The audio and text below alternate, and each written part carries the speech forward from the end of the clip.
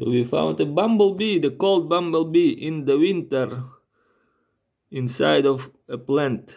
It was cold. We heat it up and give it some honey, and now it eats the honey with the mouth. It has a tongue. It's licking the honey from the spoon, and then it's gonna go back to the nest and tell all of its brothers and sisters about the adventure. How a strange people catch it, heat it up and give it honey. Bumblebee is not biting. Some people think the bumblebees are biting, but the bumblebees, they are not biting. Maybe in some tropical place the bumblebee bite, but in the usual places the bumblebees do not bite, unlike bees. They live in the nest of maybe 30, maybe 50, 10, 15 brothers and sisters. And they collect honey and make, I think they make a solid honey. They make like a caramel honey, not like liquid honey, for storage purposes. Usually they make them in the ground, I think. Let's see. Let's try to zoom in on the mouth. Here is the mouth. Here it comes out of a little tube. They have a little tongue. Little tongue they have. It's probably going to try to eat one drop of it. Also, it's not a bee. No, the bee is eating like one drop. This one can eat probably 3 drops at least of liquid sugary nectar. This is not so liquid, but it's still hungry. Hungry bumblebee. Iya-iya-o.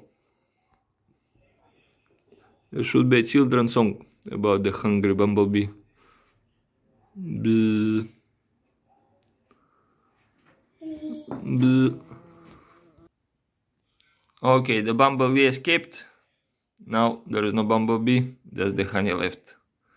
Bumblebee went to the nest, and now it's gonna celebrate a little drop of honey that it got. Maybe it's gonna share the honey with other bumblebees. By the way, this is a natural forest honey. It's not the farmland honey that is might be diluted.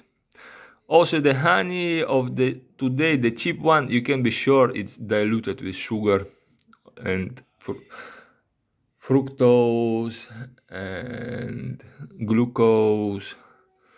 The more expensive honey, it can be also diluted, but you taste it. When you know the good honey, once you try the honey from the beekeeper, then you know the taste, how it tastes. It doesn't taste like anything like the cheap honey from the supermarket.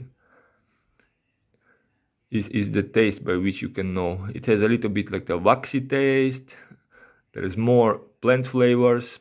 It's not uniform flavor like in the shop. If the honey has a uniform flavor, you can only taste one plant. Okay, that is possible if the honey is collected like from a large tree, the bees. But if you taste a uniform taste of the honey from the shop, then this honey is probably mixed with some glucose or sugar. That's how they do it. They just mix sugar water, give it to the bees, and the bees, they process it and mix it with the honey. They don't even have to mix it after the fact. So that's a little bit of cheating from the bad beekeepers.